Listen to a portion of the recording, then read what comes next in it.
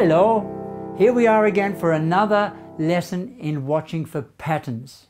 This pattern is called the capital T, and it's an easy one. The key is, though, to spot it, to keep an eye out for it.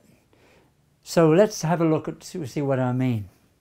In this puzzle we have several T's, and similar to the other shapes, this T can be this way, which you all recognize. It can be this way, or it can be this way, or it can be this way.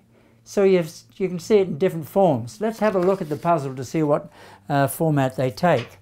In this one, it's upside down. In this one, it's a normal T. And I think there was another one somewhere. Yes, there's another one over here. This one's a sideways T. And these are really simple once you spot them. The key is to spot them.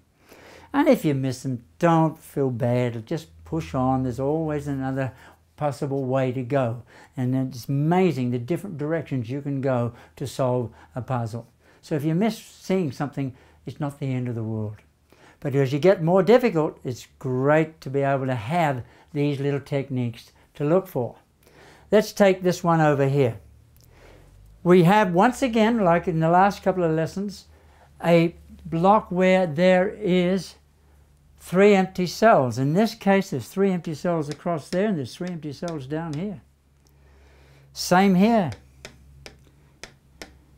And same over here. But what I'm going to show you here is that the numbers that you put in there come from this row, because these numbers, 2 and a 6, cannot be there because they will be repeated, and we can't do that. So what I'm going to show you is something that's so simple. Have a look at this row here. There's a 2 and a 6. There's no place for them to go except in those 2 spots. Where do they go? Well, you can't put a 2 there, otherwise you'll have 2 2s on this. So that has to be the 6th, and that has to be the 2. Now you've got the same scenario as we had in the last lessons, where it's so easy to work those out. Now let's look at this T here. We have a T at the top, and the stem is down there. So whatever is on the line here, this row, cannot be there. It has to be down in there. So it's a 1 and an 8.